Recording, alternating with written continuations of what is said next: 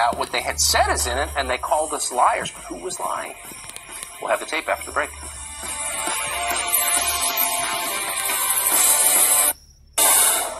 A couple of days ago, Alexandria Ocasio-Cortez made the most basic mistake you can make in Washington. She said what she really thinks.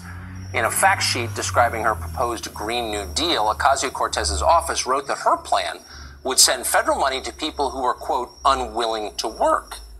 Now, that line drew some notice and some criticism, though in fact it's not entirely shocking. Sending tax dollars to people who don't feel like working has been a central tenet of the Democratic program for a long time.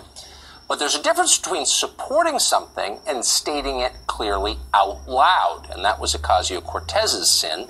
She said it out loud. Shh, said her superiors in the party. And Democrats immediately began pretending that it never happened. Fast forward to last Friday, we interviewed a man called Robert Hockett. He's been advising Ocasio-Cortez. That guy looks crazy as fuck. Now, Hockett is a professor who occupies an endowed chair at Cornell Law School. So this guy went on and completely lied about the bill she put out. She put out a bill. We all went into the Wayback Time Machine.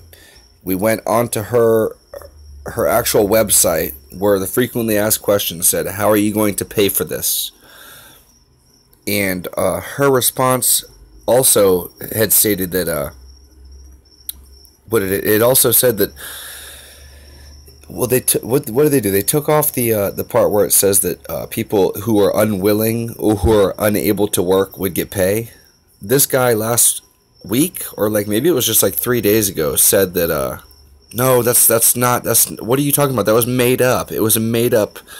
That was a made up plan. That wasn't ours. Yeah, it was. We all went on the website. We went to the Wayback Machine. We looked. You guys took it off the frequently asked questions. You guys are disgusting. It's socialism.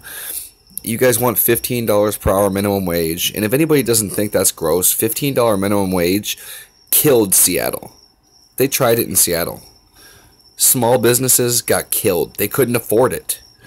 It killed their businesses. They had to close down. Yep. Oh, it's not good. Trust me. Even if you're not overly impressed by credentials, and we're definitely not, that seemed like a reasonable job description, like he'd be a legitimate person. He's an Ivy League law professor. He must be sort of serious. Not the kind of guy who would tell obvious lies on live television. That was our thinking anyway. So we asked him, why is the U.S. government thinking about, or one of members of Congress are pushing, taxpayers to send money to people who don't want to work? And here was his response. We never would, right? And AOC has never said anything like that, right? I yes, think you're referring to some sort of document. Yes, you did. I think some doctored document that somebody other than us has been circulating. No, bullshit. No, you're a liar. It's not It's not embarrassing. No, Tucker. No, Tucker. No. We're not embarrassed by what's not ours. No, Tucker. We're not embarrassed by what's not ours. Okay. It's yours, and you're embarrassed by it. These people lie straight through their teeth. And we did get to the bottom of it. So in case that exchange confused you, the professor's position was simple. Ocasio-Cortez never suggested the government ought to pay people who won't work. She That's did. Just absurd. She did. Right-wing lie. Well, various progressive news organizations with air quotes around it picked up that interview. See, they said, Fox News got fact-checked. Yeah, bullshit. Even Ocasio-Cortez herself suggested as much on Twitter. The only problem, Professor Hockett was lying. Yep. So was Ocasio-Cortez. They lie so good too, don't they? She called for subsidies to those, quote, unwilling to work. We did not make that up. We didn't make any of it up, including the part about banning fossil fuels in 12 years. Ocasio-Cortez said that too. So go back to another exchange we had with the professor. Here it is.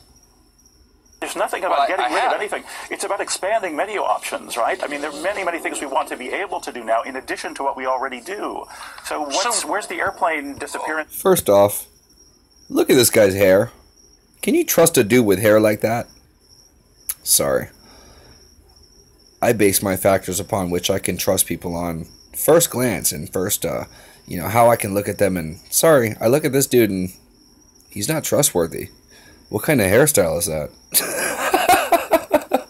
It's coming from. I'm not really clear on where that originates. Well, so what you're saying is Liar. we're not getting rid of fossil fuels actually, even though you just said we were. Because no, we're rendering them obsolete for most purposes they're used for now, right? But air travel is a huge source, But huge source. Hence the word most.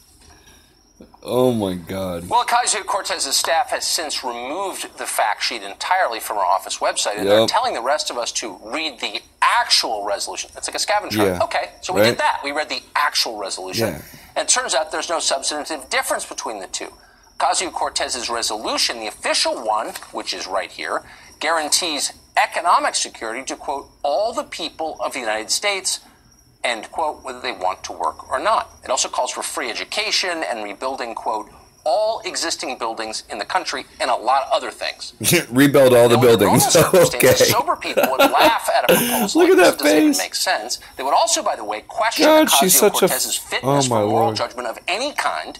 Keep in mind that she won her primary in New York with an openly racist campaign. Openly racist. She attacked her opponent for the color of his skin. That's the definition of a racist campaign. But whatever.